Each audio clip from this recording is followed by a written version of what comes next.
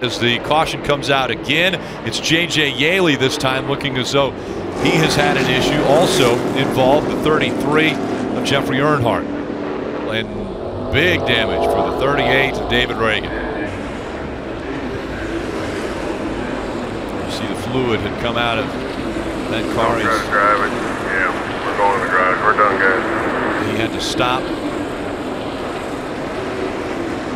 Let's take a look at what happened.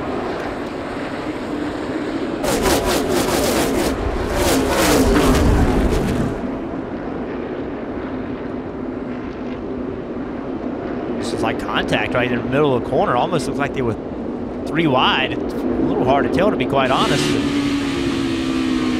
Short, no pressure behind.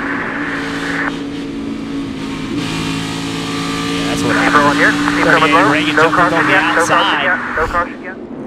of J.J. Yeley, and J.J. had a car right behind him, and you can see the back of the car just come around on J.J. Yeley. He was in a bad situation, having a car on the outside of him, and then another one behind him pulled the air off the rear spoiler, and he just couldn't keep control of it.